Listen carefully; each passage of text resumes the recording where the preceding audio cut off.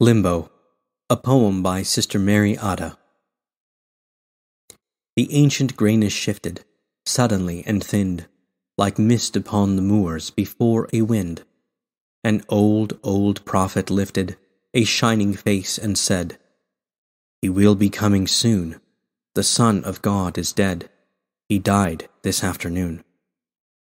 A murmurous excitement stirred all souls. They wondered if they dreamed, save one old man who seemed not even to have heard. And Moses standing hushed them all to ask if any had a welcome song prepared, and if not, would David take the task?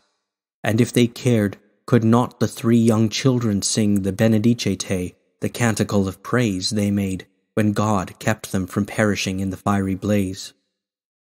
A breath of spring surprised them, stilling Moses' words. No one could speak, remembering the first fresh flowers, the little singing birds.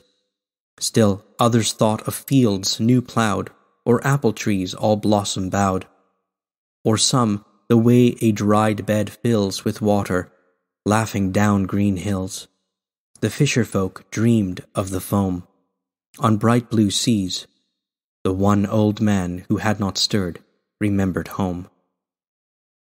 And there he was, splendid as the morning sun and fair, as only God is fair, and they, confused with joy, knelt to adore, seeing that he wore 5 crimson stars he never had before.